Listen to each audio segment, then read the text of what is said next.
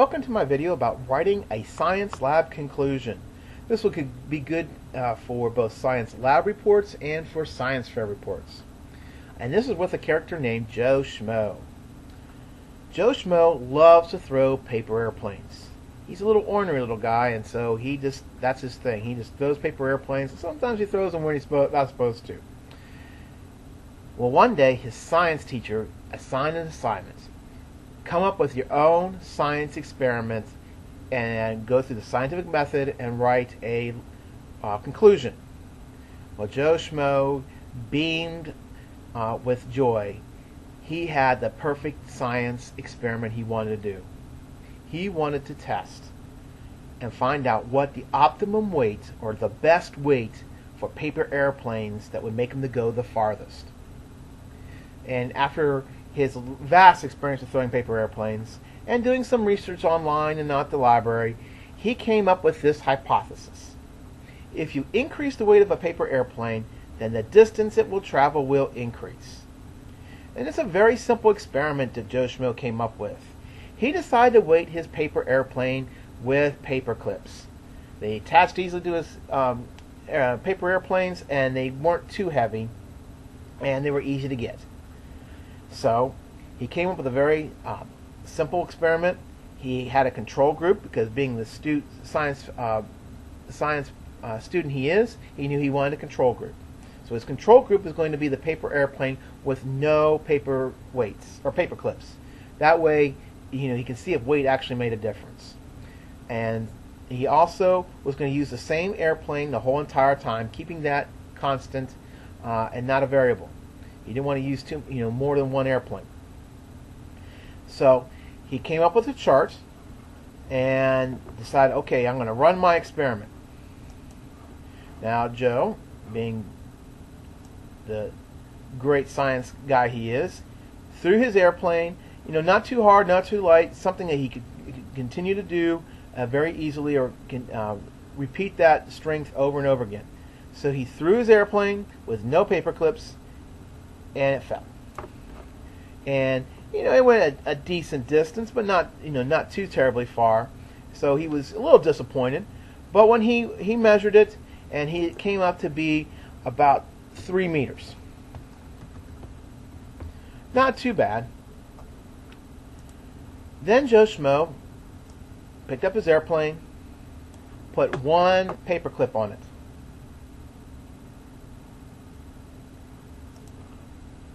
He'll get a red paper clip. Put a little red paper clip on here for him. Alright, now he throws his paper airplane again. Same strength, same hand, same paper airplane, just the only difference is he has one paper clip on it. And he throws it. Hopefully, there we go. And it goes a little bit farther. And so he gets out his handy dandy meter sticks and he measures it, and notice it goes, this time, 5 meters. Alright, so pretty good. We're getting farther. We're making up to the second row because Joe Schmo sits in the back of the class because that's how he rolls. So he picks up his airplane and puts another paper clip on to make it just a little bit heavier. Alright. And again, tries to throw it the same strength, same hand, same direction. And this time it goes even a little farther. And we're going to say it goes 8 meters. Now Joe's getting happy.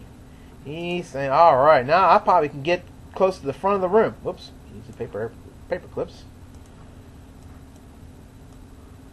And now he's getting excited about this next one because with 3 paper clips, he's hoping to go even farther. And so Joe Schmo, being ever so careful to try to throw it in the same direction, same strength, same airplane, throws it and doesn't go nearly as far. A little disappointed, measures, finds out it only went 6 meters.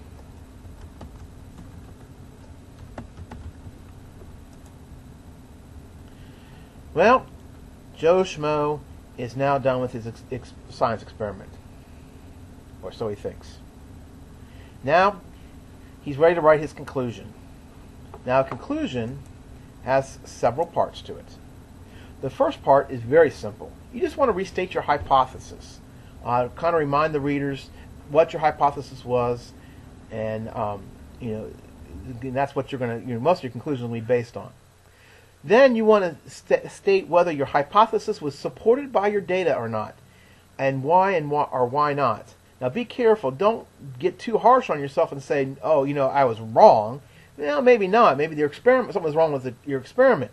Like Joe Schmo, he might have had some problems with his experiment. And then what you want to talk about is, what did you learn? And then the last thing is, what could you do the next time? So those are the 4 things that we want to concentrate on in our lab conclusion. So let's go back with Joe Schmo, and we'll write his conclusion. So Joe Schmo goes home.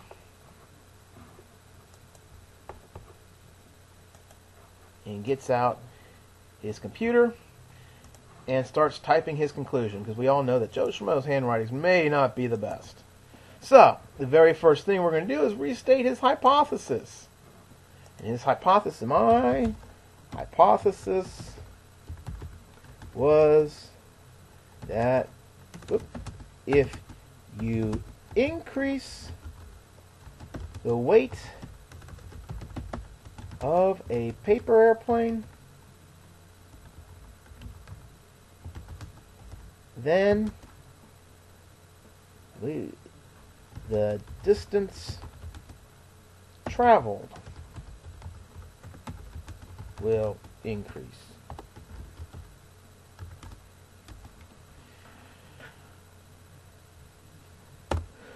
Now, next thing we want to do is we want to state whether his data supports his hypothesis. According to my results,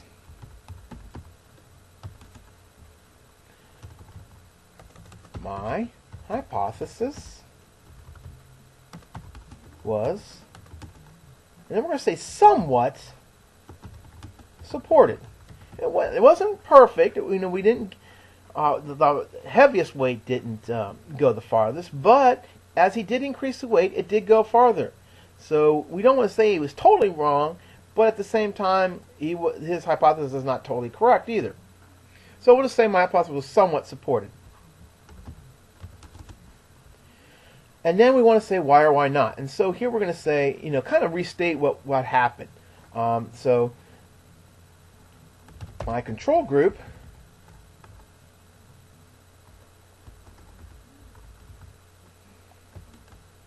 the airplane with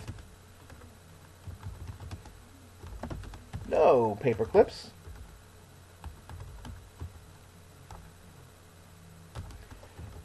I guess that's 2 words. Traveled only what would it travel?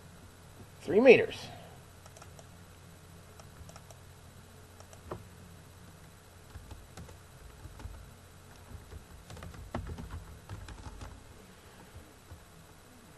One paper clip on the airplane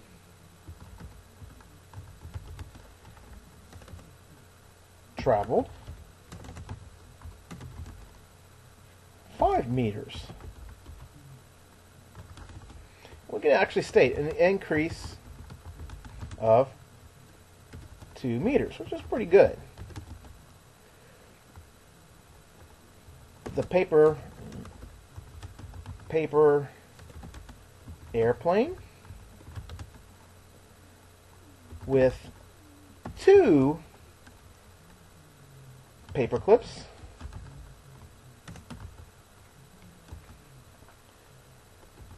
went 3 meters farther to 8, or we could say for a total of 8 meters.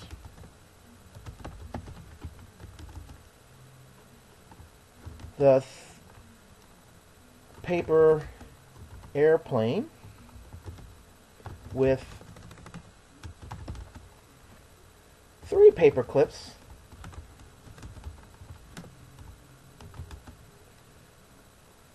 went, actually we could say, went only 6 meters. Okay, again explaining that, showing that it did go down a little bit, even though, according to our Joe Schmo's hypothesis, it should actually have went farther. Now we're going to go to the next thing. We'll start a new paragraph on this one. And what we want to do is go to what did you learn?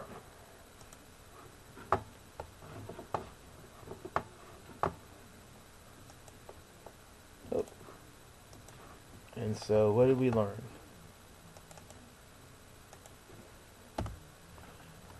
I learned that as you increase the weight of the paper airplane,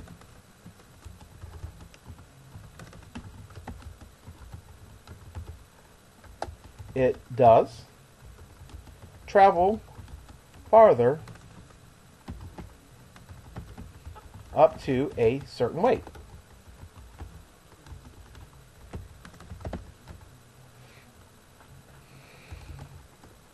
Once the paper airplane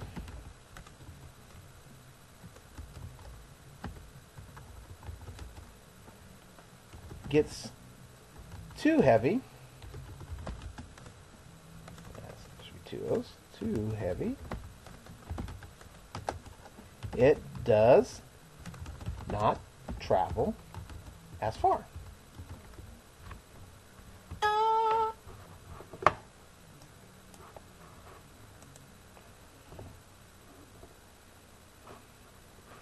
Now, for our last part, we're going to say, what will we do next time? The next time I do this experiment, I might want to change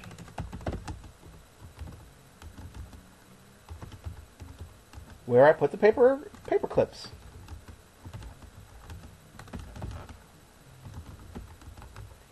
Because that might have an effect on how it flies and how far it flies. Also, thinking I might also develop a method for launching the paper airplanes at a constant force. Because, each time you throw it, you might throw a little harder one time, a little stronger the next time. And another thing is, I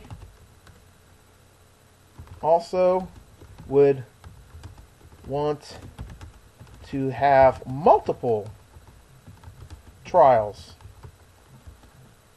to get an average. Doing it just once, probably not real good. We probably want to do this over and over again and then get an average. And that way our results are more accurate. But this is a good conclusion for a simple experiment. It explains, what you did, whether your hypothesis was supported or not, and what you learned and what you would do next time. I hope this helps.